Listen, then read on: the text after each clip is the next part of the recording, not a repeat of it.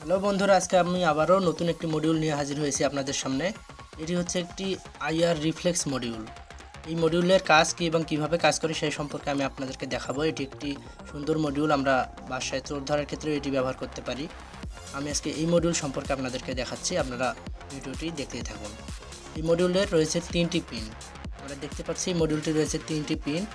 প্রথমের পিনটি হচ্ছে ভিসিসি মানে প্লাস ভোল্ট, মাঝখানের পিনটি হচ্ছে জিএনডি মানে গ্রাউন্ড বা মাইনাস ভোল্ট এবং শেষের 3 নাম্বার পিনটি হচ্ছে আউটপুট পিন।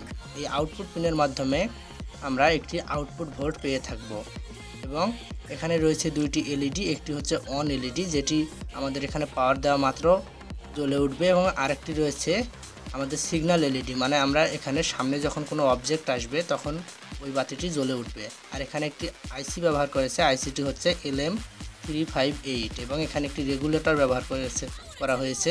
এই রেগুলেটরের মাধ্যমে আমরা এটির রেঞ্জ কমাতে পারবো এবং বাড়াতে পারবো।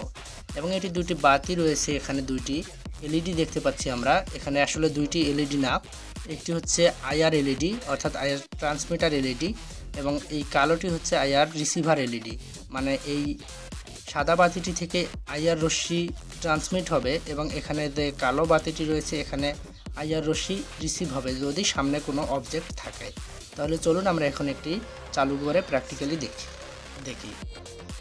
প্রথমে আমরা প্লাস ভোল্টের যে লাইনটি রয়েছে সেখানে প্লাস ভোল্ট এবং মাইনাস ভোল্টের যে লাইনটি রয়েছে সেখানে মাইনাস ভোল্ট দিয়ে নিব এবং আউটপুট পিনটাকে একটি এলইডি দিয়ে সংযুক্ত করে দিব।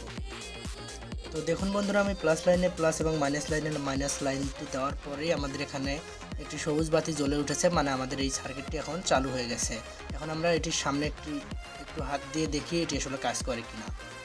দেখুন বন্ধুরা, আমরা একটু সামনে হাত দেওয়া মাত্র আরেকটি সবুজ বাতি জ্বলে উঠতেছে এবং হাতটা সরিয়ে নেওয়া মাত্র এটি বন্ধ হয়ে যাচ্ছে। এটি হচ্ছে আইআর রিফ্লেক্স মডিউল। আর এখানে দেখুন একটি আইআর এলইডি জ্বলে থাকবে। এই আইআর এলইডিটি কিন্তু জ্বলেই আছে, আমরা বুঝতে পারতেছি না। আমরা দেখতে পাচ্ছি এখানে সামনে হাত দিলেই বাতিটি জ্বলে উঠতেছে এবং হাতটি সরিয়ে নিলে বাতিটি বন্ধ হচ্ছে। এখন আমরা এই সার্কিটটি যদি এভাবে এখানে বসিয়ে রাখি এবং এর সামনে দিয়ে যদি কোনো বস্তু চলাচল করে তাহলেই কিন্তু বাতিটি জ্বলে উঠবে এবং বস্তুটি সরে দেওয়া মাত্র আবার বাতিটি বন্ধ হবে। এভাবে আমরা এটি সিকিউরিটি হিসেবে ব্যবহার করতে পারি আমাদের বাসা বাড়িতে।